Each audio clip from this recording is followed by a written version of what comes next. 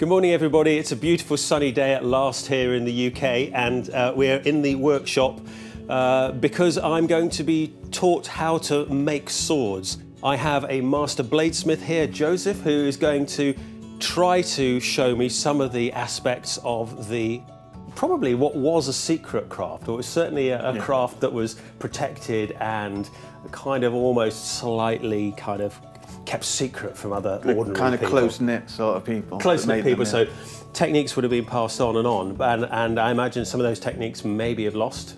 Definitely. Maybe we've lost some of them and that kind of stuff. So it's going to be really interesting for me. Over the next few hours, hopefully we're going to find some of the secrets that go into building the legend that is the sword.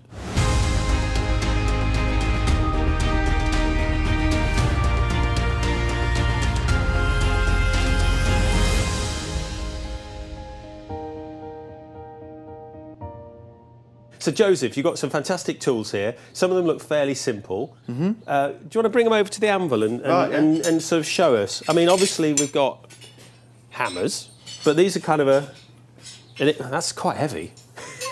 That's my roughing hammer, that one. So this I is do all my hard work first with that one. That's really quite heavy. And then you've got same sort of shape. Same principle, but it's just more refined. And use it if you get a bit tired as well, so you can switch hammers. So basically you start out moving big lumps of metal around with the big hammer, and then you move to the smaller one. So your tools vary. You need a whole bunch of different tools. And you said, did you make these yourself? Or no, these ones I've bought myself. Right. But these are those tools I've made myself. So what are these? Do you want to put them on that surface? Let's have a look. That's my drift for doing pommels. I just made it up myself. So what on earth? Oh, so that's... And that one is for doing the tang on a sword. So that basically means you don't smack your thumb when you're holding it. Yeah, and it keeps your fingers away from the heat of the blade. Right, so you just use that to run... Well, I guess we'll go over that in detail, but that's interesting. So you've just made the tool up. Yeah, well, it does exist, but it's just a take of it. But I think that's really interesting because I would imagine today people do that, but also back in the day, you couldn't just go and order something. You'd have to go, what's the problem I've got to solve? I've got to make a tool for it. So bladesmiths and blacksmiths and armourers would have also been engineers and problem solvers, which I think is lovely. You've got to be thinking all the time. Yeah, so it's not just, I'll use the tool that comes from the catalogue. It's like, I've got a problem, how do I solve it? And then this is a... That's my starting one. That gives me my start.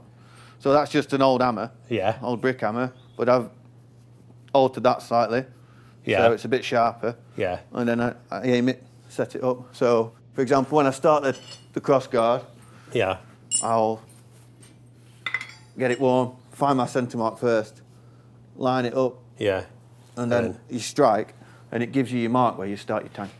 I think that's great, but I love the fact that you make the tools, you modify them, because and everything. They fit the way I work. Because the great thing about that is that every bladesmith will have made their own tools, almost certainly, and therefore every sword will reflect the sort of nature of the person making it as much as anything else. So when we go back in history, you're almost imagining the kind of tools that they would have made as well. And I think that's brilliant. So every tool has signatures of the people that were crafting it, that embedded in the material itself. It's not manufactured in factories with big machines.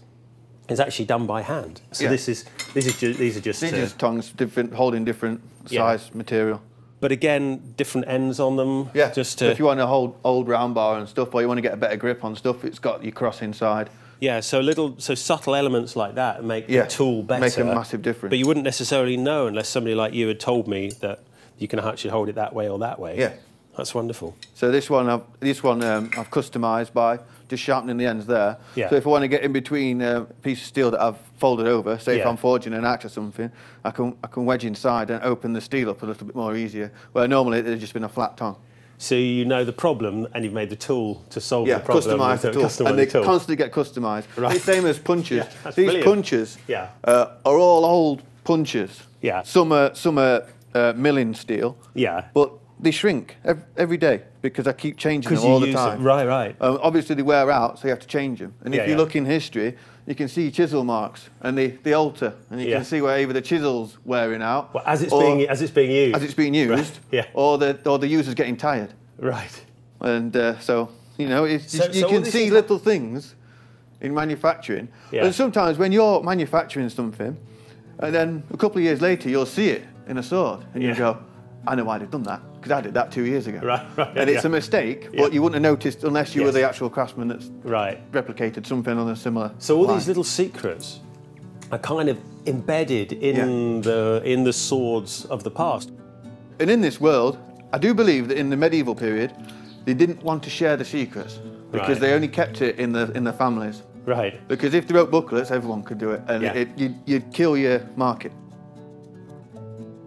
What were you planning on starting with? I'm going to start on the blade because it's rather basic and boring, really. I think making a blade. You say that, but of course that's the mechanical bit that does the work, isn't it? Yeah. That's the bit that's going to. So you're starting off with stock. Would older periods of time started off with stock like this? I guess you'd have bought blade. I do believe. I think you'd have bought billets. I imagine. Yeah. I'm not quite sure. Yeah, but it'd be interesting because I know that steel. I've seen records of steel that was sort of sold in sort of slightly chunkier bits than this, and that's how it was delivered. So you'd start with something like that, more or less. So we're not far away from where they would have started as a bladesmith.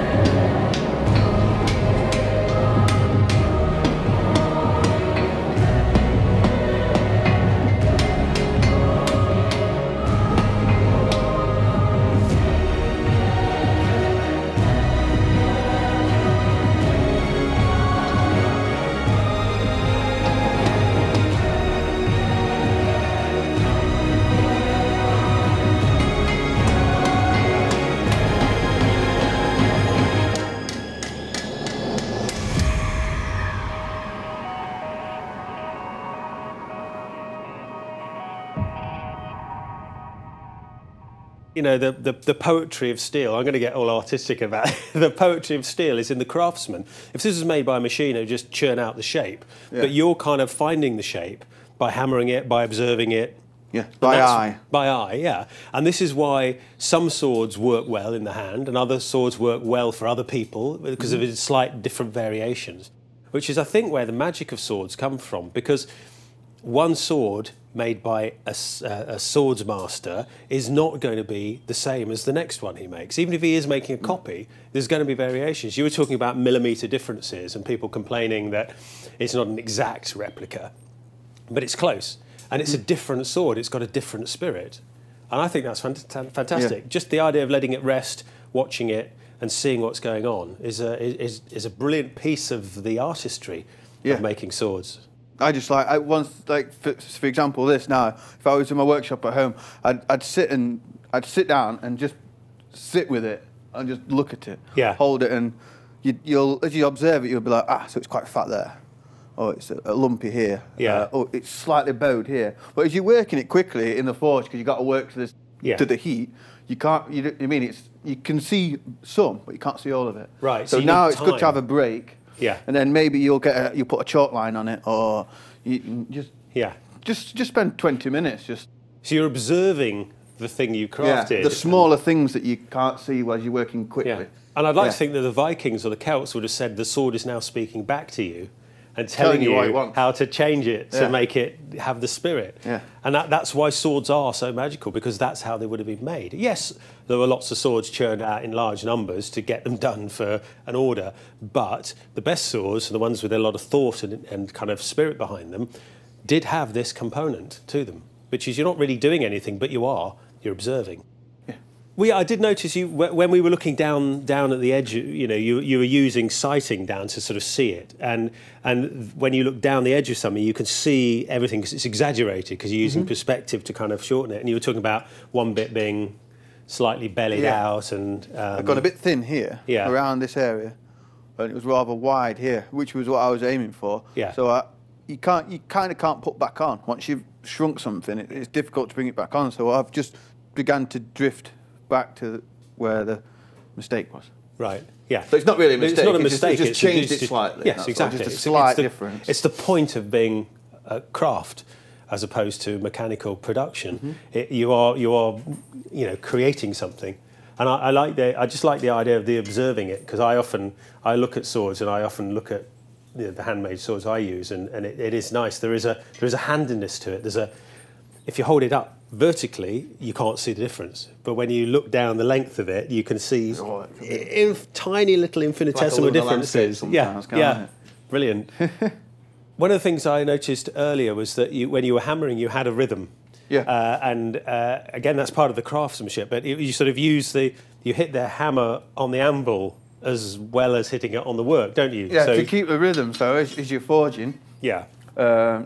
If you're moving the metal, or you want to have a quick observation, it just helps you rebound back in, and it keeps the rhythm going. Yes. So one, I think it's healthier for you. Yeah. I imagine it long run. Yeah. And it just works. It seems to be a natural thing. It's not an affectation. It just sort of seems to be the way that people do want to work. They sort of bounce the hammer. The hammer keeps hitting at the same rhythm, but you don't want to hit the work all the time. So you can hit the anvil and it bounces.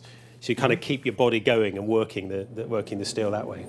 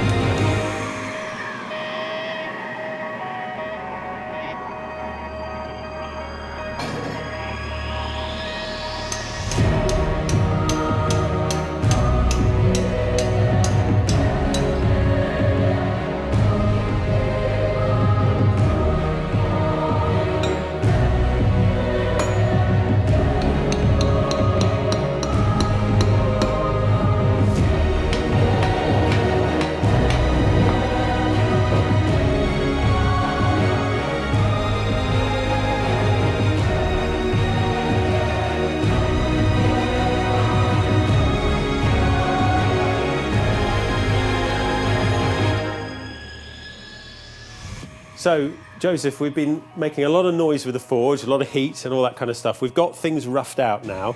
What's the next stage? The next stage I want to go is start forging the tang in the sword blade. Right. And make it match up with the tang slot there. So that's the bit that's going to, where the handle is going to be in the end. Yeah. Fantastic. So I want to cut an approximation off and then start tapering this so we can make this all fit together. So we've got some sort of sword shape.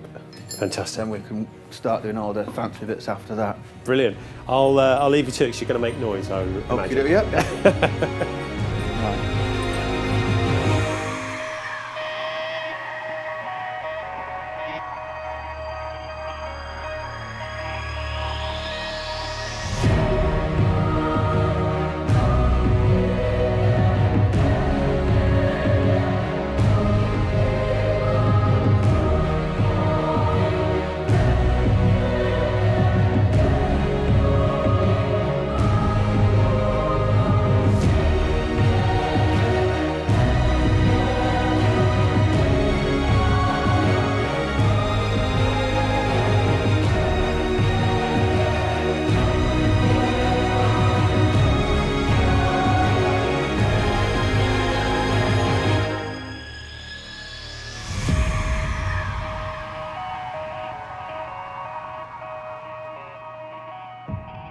A lot of hard work's gone into today, and so this is the beginning of the the end of the beginning of the sword, because it's very clearly sword shaped.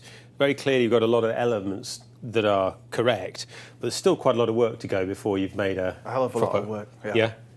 And a lot of the work's finer as well, because you were shifting a lot of metal around, you were heating it up, cooling it down, and quite a lot of physical energy has gone into this. And now the next bits are polishing. Just mostly just refining everything, cleaning everything up, getting all the lines much more straighter.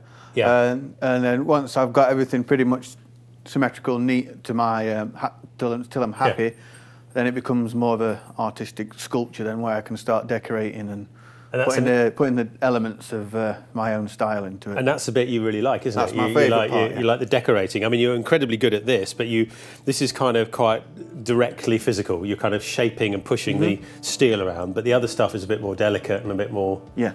It's almost like you don't have a choice in these bits. Right. They have to be done. Right. And then now it's a blank canvas almost. Yes, fantastic. Obviously, you've got parts of the blades to sort out. Yeah. You've got the sharpening. Is that presumably? Yeah, profiling now. Profiling and different. I can't remember the word. Taper in it. Right. Not just that way, but also this way. Applying the fuller, etc. Right. But most of that's a lot of grinding work now. So. Right. This is just the hammering stages that's been. So would the grinding work again be a medieval thing? Would that be something you would do, but you would have a bunch of people to do the grinding work? Yeah, and they also had water power, so they'd have used large wheels. So with grit on it or a stone or things. Right, and then this would just be pushed up against it, and that would do the hard work, the water power doing it. So would you do much balancing with this afterwards and finessing, or? I usually ask the customer his preferable balance point, but if it's me freestyle, I just keep all the components so I can take them off and put them on quite easily. Yeah. And just go with the flow, hold it until it feels nice or comfortable or feels how I want it to feel, and then that's how I go about it. So again, there's a lot of craft work rather than kind of mechanical calculations involved. There's a sort of a feel and a. You know, the thing has its own spirit. You get a rough gauge the more you build, the more you kind of gauge that pommel needs to be this size for this blade, and you kind of it's just like numbers that are in your head that you don't really have to calculate. Do you ever get to the stage where you're making a blade and it's sometimes it's just going right, and other times just whatever you do seems to go wrong, you just have to stop and start again? Yeah, and sometimes you feel it's going wrong. Yeah. As soon as you start feeling it's going wrong, you don't try too hard to try and get away with it, because you'll just ruin it, and then you've wasted time and days, and you can't do that. So sometimes you've just got to throw it away. Right. So if the magic's just not quite worked, you say stop fighting against it, leave it. This one didn't want to make it. Or just go home and then come back tomorrow and have a look at it. Right. Because you might just be angry, stress yourself out and ruin it. Sometimes just go home, and then come back to it with a nicer head. Here's a sword on a journey to being finished. And let's have a look at what we should end up with. This beautiful sword. And you can see the similarities but differences, which is lovely, because the swords are individual things. They're not made, well, at this level, they're not made in vast quantities in exactly the same way. They might be following the same kind of pattern, but there will be individual differences. So it's lovely to think that this kind of thing might become this beautiful object in a few days, weeks? A couple of days. A couple of days' work. Isn't that lovely?